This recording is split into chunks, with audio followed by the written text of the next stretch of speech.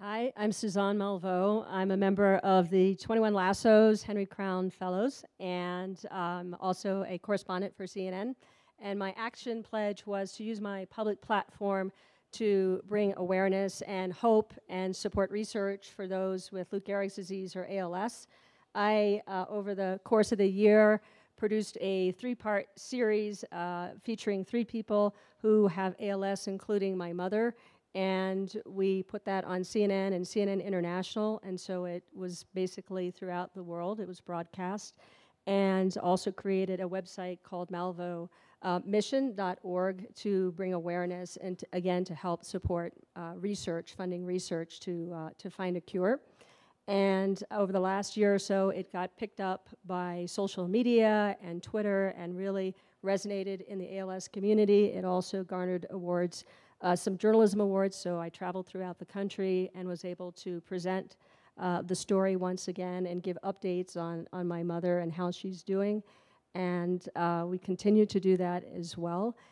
Also, I ended up just moving to DC to be closer to my mom during this time. And what wasn't on my action plan, but kind of required some action, was I became a mom. But not that kind of action. I adopted.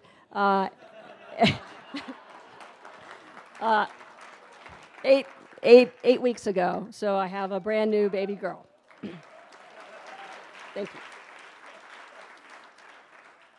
All right, so for our next action, we're going to get up here. We're going to start this panel. We're going to kick it off, very provocative.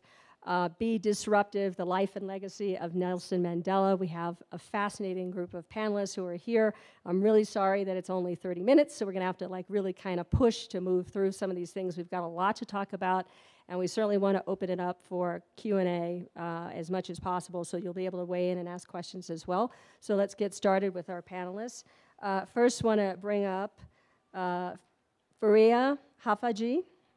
And by the way, it took everybody about 32 hours to get here, so we have to applaud them, just the effort that it took just to be here. She is editor-in-chief of South Africa's City Press. She is a fellow of the second class of the African Leadership Initiative in South Africa, as well as a moderator for the Aspen Global Leadership Network. She has been covering Mandela for many, many, many years.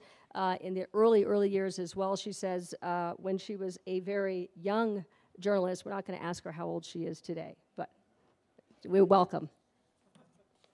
Also with us today, Archbishop Thabo Makgoba, and he is a South African Anglican Archbishop of Cape Town. He's also pastored Mandela, and he, in 2008, was awarded the Cross of St. Augustine. It is the second highest international award for outstanding service to the Anglican Communion. So we welcome him as well. And finally, Leslie Massdorp. He worked as a policy advisor for Mandela's administration, public policy. He also later served in the business community 13 years, active in global investment banking. His last position serving as president of Bank of America Merrill Lynch for Southern Africa. Welcome. All right.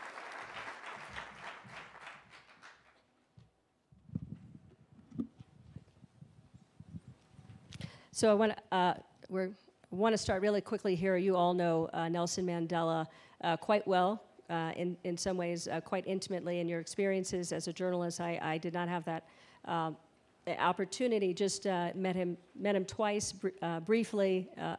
A flight from Ethiopia to Zimbabwe when the pilot announced there was a dignitary on board, and Nelson and Winnie Mandela appeared, and it was just a beautiful moment. We had a chance to meet him, and also, of course, Bill Clinton's trip to South Africa when Nelson Mandela was able to give the tour of Robben Island and the cell where he stayed and was able to share in that moment.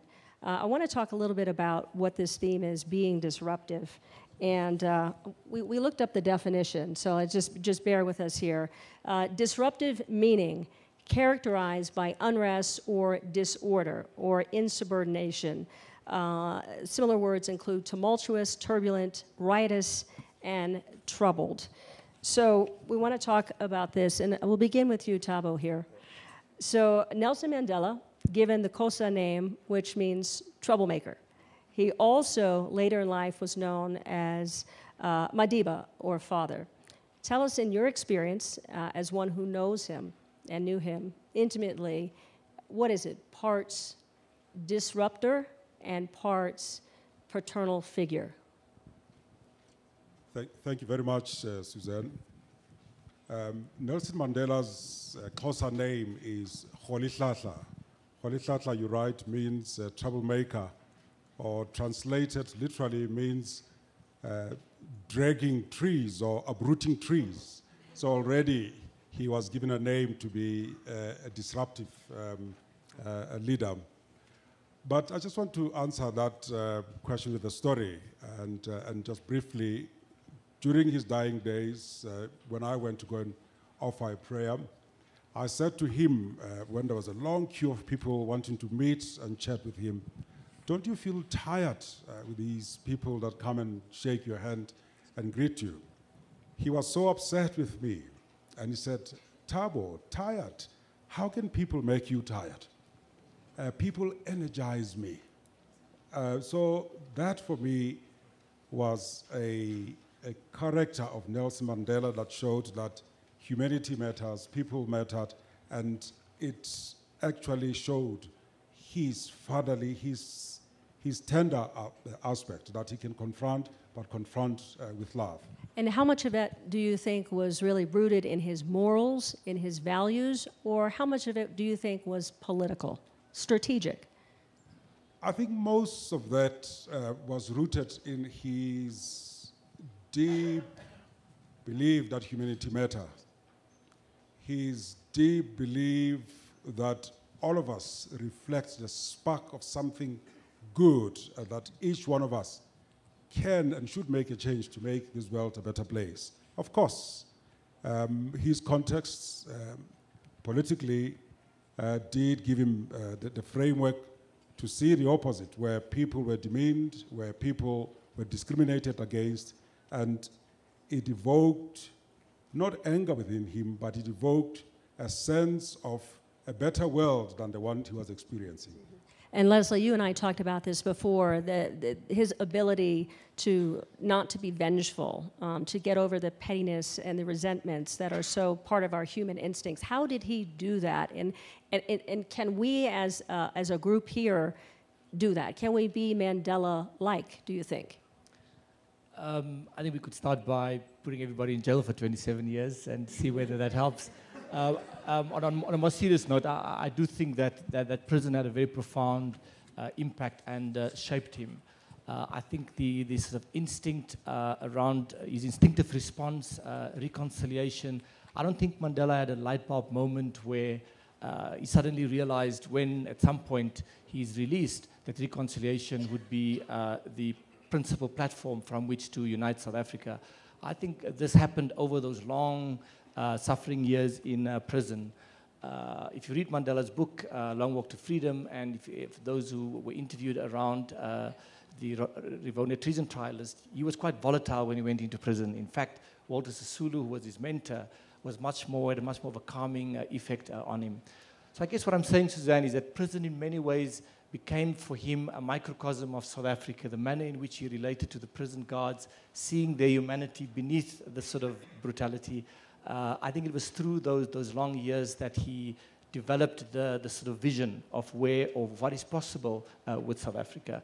And I think that when he came out, for me, one of the most powerful things about Mandela is the way in which he utilized symbols and metaphors to get a message across.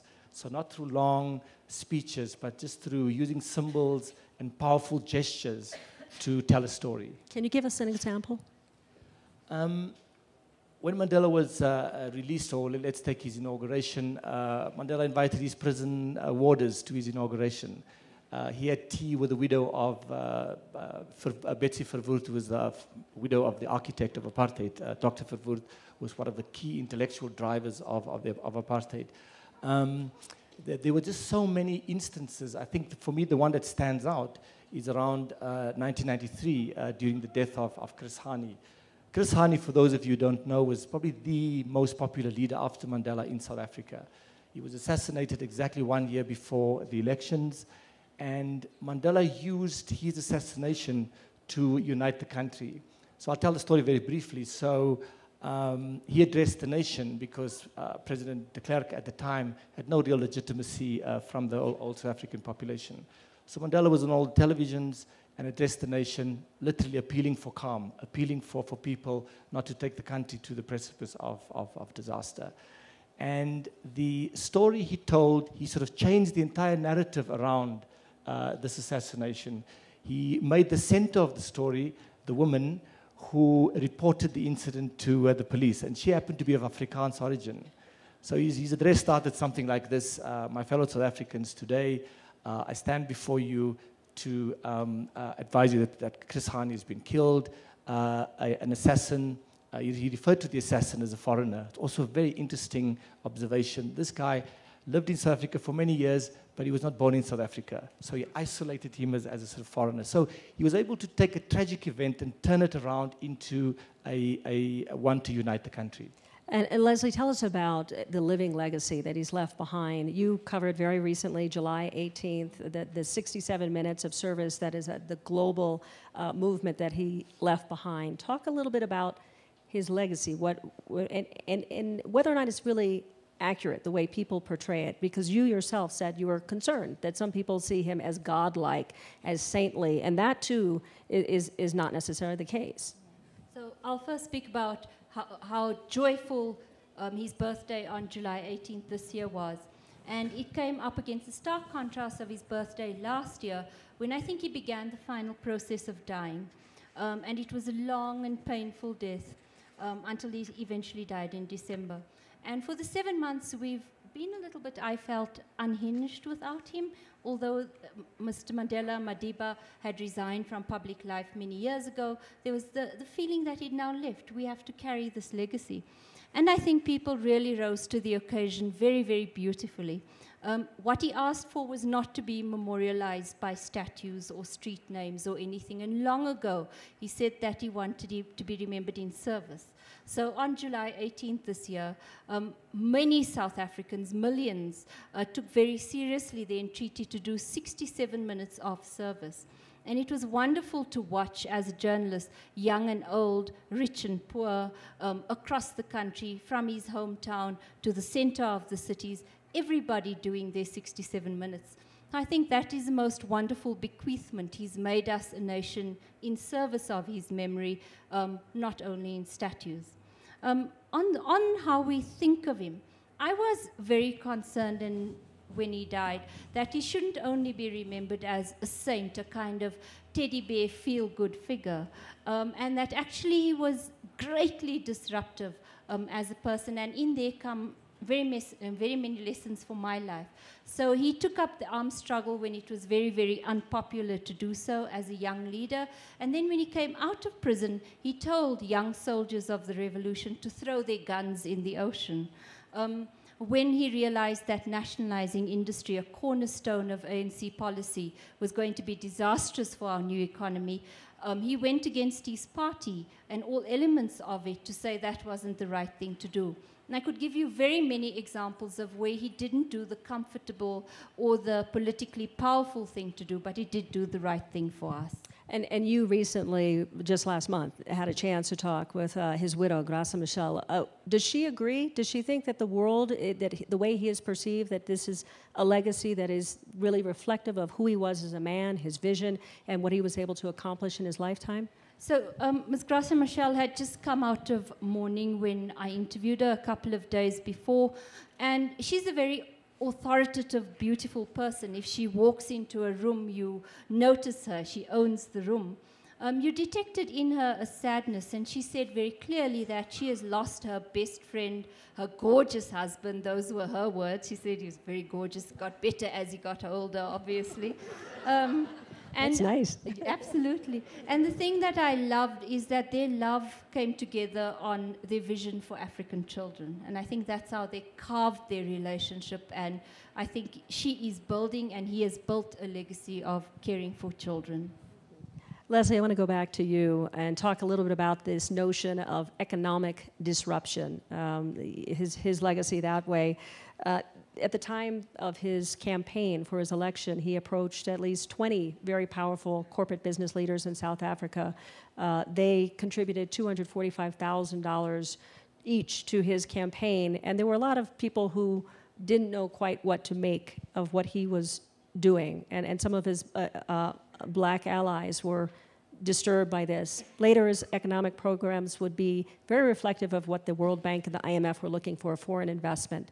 If you are somebody who's going to be disruptive, how do you manage that? How do you manage the business world and the business community and still be someone who is a troublemaker? I wish it was possible to ask Mr. Mandela directly these questions, because if one just think, if you come out of prison after 27 years, firstly just to adapt to the sort of modern world, to understand how modern economy works.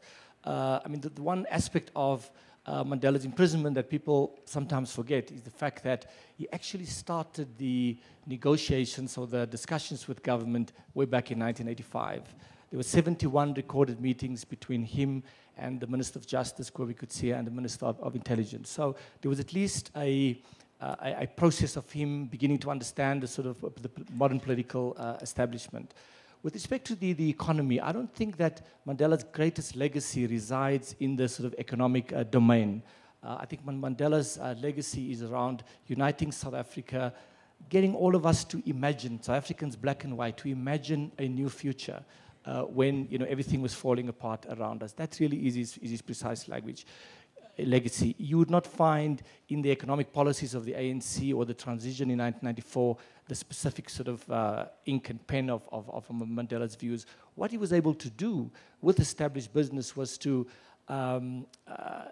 if he approached the CEO in what you've mentioned for the campaign and so on, if he approached people to make contributions in the education sector, for example, there was not a single CEO who could ever say no. He just had this disarming charm and this ability to, and a presence and command. So I think his real legacy will be felt through all of the hundreds of schools that were built by companies, resourcing dysfunctional schools and so on. Thabo, I'd like to bring it back to the realm of truth and reconciliation, which was really a big part of what he wanted to do in bringing the country, moving the country forward. Do you think that forgiveness, the act of forgiving, can be disruptive? Yes, the act of forgiving can be very disruptive, because when you forgive the wrongdoer, you are saying to him, you matter. And the wrongdoer will easily paint themselves in a particular position and get themselves into trouble and go and find systems and policies, as in apartheid times, that said to Mandela, you're not a human being. But then Nelson Mandela was saying to those that incarcerated him, you are important. You deserve the dignity that each person deserves. And in so doing, the wrongdoer had to look at Mandela and say, who is this one? I mean, he's been incarcerated for a very long time, but yet forgiving. So forgiveness can disarm the one that has wronged you. And that is why in the Truth and Reconciliation Commission, South Africans were given an opportunity to look at those that maimed and killed their family members in the eye and give them the space to say, I have erred. And that is a very powerful position for one who has been hurt, to get the detail, to learn the story of how their loved ones were killed and maimed. And so, but forgiveness without repentance, excuse me, if you ask an archbishop, I'll throw some of those biblical terms. But forgiveness without, maybe let me call it the bicycle story. The bicycle story is, if you steal somebody's bicycle and you go to their home riding that bicycle and say, I am so sorry for having stolen your bicycle. Forgive me, but you want to ride the bicycle back home. That is a problem. So first give them the bicycle, and then ask for forgiveness that you had stolen the bicycle. So forgiveness, yes, can be disruptive because you want the one that had stolen to return the bicycle. I want to bring this forward to what we're seeing today in today's world. And Ferial, I'd like you to address this before we open it up for questions. But you and I had talked about this before, and you said that South Africa's struggle once seemed as intractable as the Middle East conflict. You had also stated that South Africa could have become a Ukraine. So explain to us, if you will, the lessons learned, the approach, the strategy that Mandela used that we could apply today, whether it's in the Middle East or Ukraine, to get out of these kinds of revolutionary conflicts. I know they're very different things. And as South Africans, we're a very noisy nation because we're still fighting a lot about the bicycles and who really owns them. But when you look back, when I look at Palestine and Israel, when I look at the Ukraine or Syria or Iraq, and see the failure to make a working nation, I again marvel at how Madiba took us and made us see that I am my sister or brother's keeper, that my interest is your interest. Because really, I do think that our country could have, it could have been fractured, it could have been broken. There were people who wanted their own homelands, their own areas. In fact, they still do. But I think what he has bequeathed to us is largely a working nation, a troubled one, but one that's unified and where we do see ourselves as South African. That for me was a core lesson that I think I can see if people tried that in the other places where we are seeing nationalist or identity politics, there are lessons in that leadership. I'd like to open it up to our audience, if you will, if you have questions. I know that we have microphones that are on both sides. Is there anybody who has a question? We can continue on with ours, or is anybody right now burning to ask? Yes, sir. What was there in Mandela's childhood that made him what he is, what he was? Anyone can take that? I'll just say something very briefly from what I've read. I think that the fact that Mandela came from a family of chiefs, and in African culture, chiefs are people of authority who have to listen to people's grievances, they have to respect people, and through the listening, obviously search for consensus. I think that it's clear from Long Walk to Freedom and the way he described his own upbringing that shaped him to a degree. So the desire to search for consensus and having the sort of self-confidence certainly informed his later years. I mean, there are stories in Long Walk to Freedom which suggest that even when he arrived there, he was such a natural leader, maybe because of his sheer physicality and sort of that people always, if they had to queue, he would naturally be the first person in the line. If the line would start wherever he was standing. And he never said people should queue behind him. It just so happened that they would naturally form there. And that comes from the stature which he commanded. I just also wanted to add the fact that he went to Methodist school.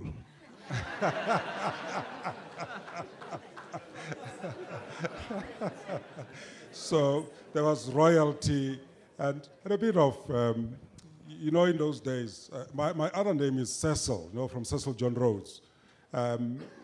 When you went to register in an Anglican school, I said, well, I'm Thabo, my dear Makgoba. They say, what? No, your name is Cecil. So that's where he also gained his English name from a Methodist school, Nelson. So I just wanted to add Christian values from that context. Thank you. All right. I understand that you have a question as well up front here. If you could just grab a mic. Young woman right here. Thank you. If Mandela was trying to get the leaders of Middle East to the table to talk and help them reach a solution for Middle East, what would he tell them? divine inspiration. Put him on the spot. I don't have divine inspiration, but the Middle East, I think he's spoken before on the question of the Middle East, and I wouldn't want to second guess, but I think somebody did say earlier on that the people of the Middle East, like in South Africa, need to show the political will. They need to mobilize the others. And we had a Freedom Charter. Mandela was not an entity on his own. He worked within his political formation. He encouraged churches, encouraged schools, encouraged other communities to dream of this South Africa where each individual thrived, where there was peace and where there was equality. And perhaps my message, rather than paraphrase Mandela, would really to re-echo that, to say, let the people in the Middle East, particularly in Palestine, Israel, give a lead and invite the rest of the world to a particular destiny. One of the elements of our transition that I think is pretty remarkable is the extent to which Mandela preached a philosophy of needing to understand and respect the other side. So Mandela in prison learned Afrikaans. Afrikaans was associated with as the language of the oppressor, if you like. But that was he didn't just learn to speak the language, he studied the history, he tried to understand Afrikaans culture. So he was able to see much deeper, right? So it would be the equivalent of Hamas or Hezbollah learning Hebrew and speaking to Mr. Netanyahu or Mr. Perez in Hebrew and sort of having a deep respect for their symbols. So in our national anthem, for example, we incorporated in God Bless Africa and Nkosi Sikelel' Africa, which is our anthem, we included elements of the old Afrikaans Apartheid Distem, which was the anthem of the old South Africa. Now, it was a small political concession, but it had huge ripple effects because everybody, white and black South Africans, felt included. So there's a lot to do with just beginning to understand the essence of the other side. I understand there's another question in the audience. Do you feel now, after Mandela has passed, that this has created a vacuum of leadership in South Africa, or are there new leaders actually taking his teachings and moving the country forward, even with new teachings or new ways of actually making South Africa a country that can move forward? Ferial, do you want to address that? I think that it was going to be very hard for anybody to follow Madiba, and that it's probably not in our lifetimes, at least, will we see another leader like that. On our smaller panel yesterday, Dele Olajedi asked whether we set ourselves up for failure by holding him as the standard. But I think when you have lived under a president like that, it's incumbent upon you not to accept the mediocre and to constantly hold that as the standard. In our country, I think that kind of leadership for the foreseeable future will come from sectors other than government. Any other questions on this side? Yes, sir. You're in the middle.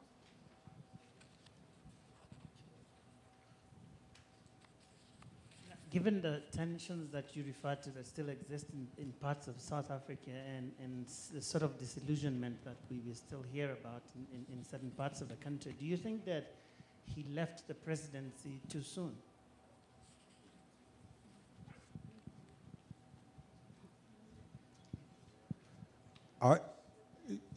Given the body politic in Africa and the history of the dictatorship and the history of certain African leaders that have changed the constitution and some are still in power, sorry to the Ugandians here, I think President Nelson Mandela was setting a very good precedence in doing his part at the right time and stepping down. I agree wholeheartedly with that. Mandela was released when he was 70, he turned 71 that year. He was already quite advanced in his years, I mean, after 27 hard years in prison. it was a very powerful signal to have. He sent that signal right when he was inaugurated that he will stand for one term. So there was no doubt in anyone's mind about him running for a second term, because our constitution does actually allow him to serve for a second term. But he knew, and all along, that he wanted to create a platform for new leaders within the ANC to emerge. And I don't think it would have been the right thing for the ANC to propel him to stay beyond his desire. Yes, there's a gentleman right there. Do you see any current leaders on the world stage that embody any or some of the characteristics or gravitas? That was just my next question. Go ahead. I was thinking about that because Suzanne had asked us to prepare. For me, there are two at the moment, and maybe I'm not looking deeply enough. I think it would be Pope Francis. I'm pretty inspired by him. I know that there are issues still to be dealt with. And then there's the Uruguayan president. Is it Jose Mujica? Somebody can help me? Mujica, thank you. Who lives a very simple life, who drives a Beetle, who gives 90% of his salary away to the poor. For me, those are two inspirational figures. Anyone else? Yes, for me it was also Pope Francis, but having been to Aspen for the first time, so I think you've changed me. I think I can see a lot, a lot of leaders here, and yeah. It's difficult for me to come up with any other name. I would just say that I think leaders are sort of products of circumstance and context, and a particular context gave rise to a Nelson Mandela, and it's almost unfair to suggest that anyone else would live up to that standard. But as I said, we could start with putting some of our current leaders in jail. Whoa, there's a provocative. That's disruptive. There's a gentleman up at the front here with a question right in the front row. I was wondering if South Africa is a pluralistic society made up of many different groups, or just has a few groups, because I understand that can affect when there's conflict, the social dynamics of resolving conflict. In cases where there's just a few groups, it can be more difficult to resolve, like the Hindus and Muslims, and what was now India and Pakistan, in other conflicts in Ireland, Catholics and Protestants, Israel, Palestinians, and the Jews, and it's a different type of dynamic. Is it more pluralistic, or is it more like these other situations? Apartheid was wrong and evil, but some of the products are exactly that we were able to walk with gay, straight, married, unmarried, conscientious objectors, white, blue, you name it. And as the religious community, we were able to work with the Jews, the Muslims, and within the Muslims, the different affiliations, Christians, all types of Christians. We've got Greeks, Portuguese, you name it. So the diversity in South Africa is not like a little powder spread there. It is real, and particularly within the religious sector. But we've got a very strong interreligious formation that addresses some of the ills in the country. We don't look at doctrinal issues because those are very divisive. We look at how can we, as this multi-faith, interreligious or ecumenical body, be of service to South Africa. Unfortunately, we're going to have to continue the conversation because we run out of time. I want to just very briefly give you a couple of little facts about Mandela as we think forward about being disruptive, things you may or may not know. As a child, he had herded cattle. He loved to box, garden, and long-distance running. He, as an adult, of course, woke up at 5 in the morning every day, walked every day, kept a routine.